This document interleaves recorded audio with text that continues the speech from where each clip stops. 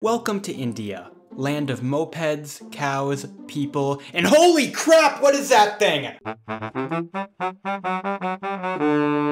This video was sponsored by the Great Courses Plus. People have been in India for 65,000 years, and like everywhere else in the world, have spent most of that time killing each other. However, unlike boring Europe with their boring swords, the Indians at least had the decency to kill each other with cool weapons. Let's take a look. Real quick, before people go yell at me in the comments, a couple of ground rules. Number 1, I don't care how effective these weapons actually were, the only thing that matters is how dope they are. Number 2, I'm gonna be dividing this video up based on rough geographical and historical origins. However, remember that many of these weapons were used all over India by a bunch of different people. Number 3, I don't actually have a third rule, but only having 2 would be weird, so let's get this show on the road.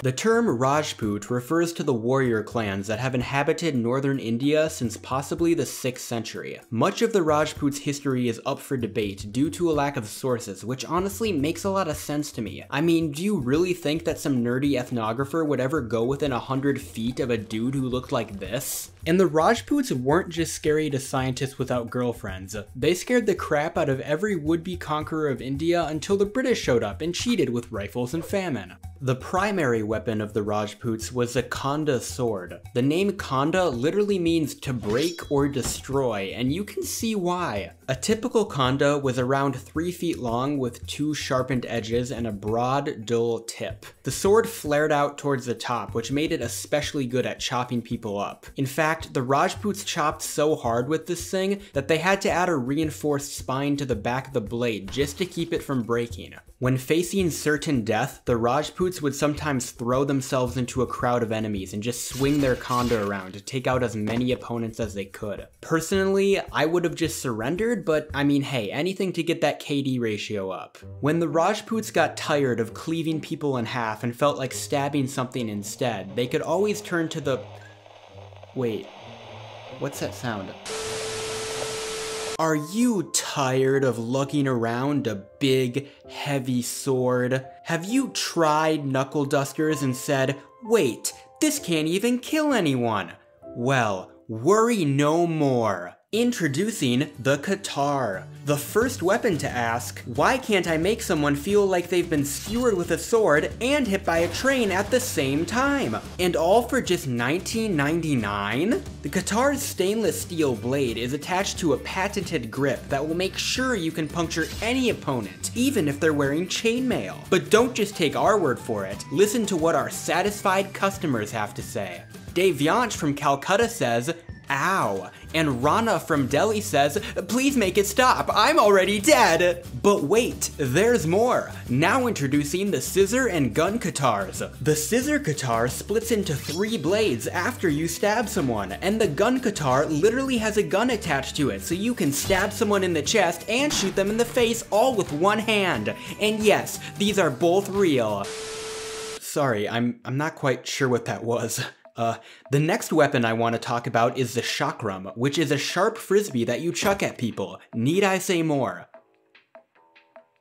Okay, fine, I will. The chakram was made from either brass or steel and was sharpened on the outer edge. You would usually throw the chakram vertically to avoid hitting the guy next to you, but you could also throw it by twirling it around your finger and then flinging it at your enemy. As if this wasn't cool enough, the chakram was completely silent as it flew through the air, and you could even throw multiple at once for a super sick shotgun attack. However, being shaped like a frisbee does have some drawbacks.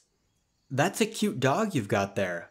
Does he want to play fetch? Oh, that'd be lovely. Come on, boy.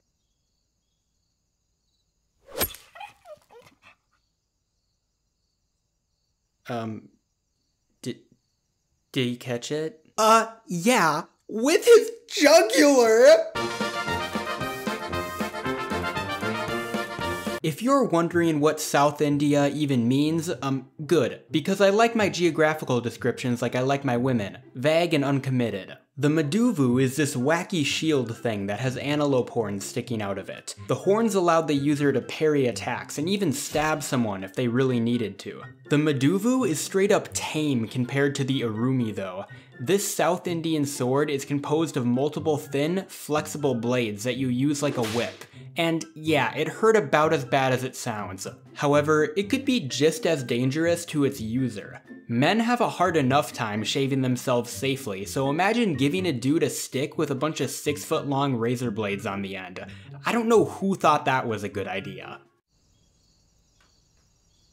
So I told him I wanted those papers filed by the end of the week. Sir, have you seen the product our Indian branch just launched? What in the hippity-hoppity heck is that thing? What kind of sick person would go and invent something like they've sold 8 million units? Once gunpowder weapons became possible, you already know the Indians hopped right on that bandwagon. For example, the Mysoreans were the first people to make modern iron rockets in the late 1700s. It's kinda weird that it took that long though. I mean, it's not rocket science, people. Wait. Making rockets out of iron allowed way more propellant to be used, which meant that the rockets could fly a lot further and make a much bigger boom. Mysorean rockets packed a bigger punch than the cardboard stuff the Chinese were using, and had a range of up to 2 kilometers, which for my fellow Americans is the length of 1,131 Danny DeVitos. The Mysoreans used these rockets to great effect against the British, and even had a designated corps in their army that included elephants rocking up to 500 rockets. Now, I take back every bad thing I've said about the British, because if I saw an elephant strapped with missiles, I would have turned myself around and went back to my drizzly island immediately. Elephants weren't the only animals turned into weapons though. The Mughals of northern India also strapped guns to camels and used them as self-propelled artillery. The largest of these guns could fire lead projectiles the size of a baseball and then just dip before you even knew it hit you. Imagine how different our world would be if camels were that savage today. Hey Jared, guess what day it is? What day is it, Carl? No, you have to guess. Okay, Wednesday? Nope, hump day! Well, that's all I have for you today, except no it's not, because this video was sponsored by the Great Courses Plus. Raise your hand if you like online classes.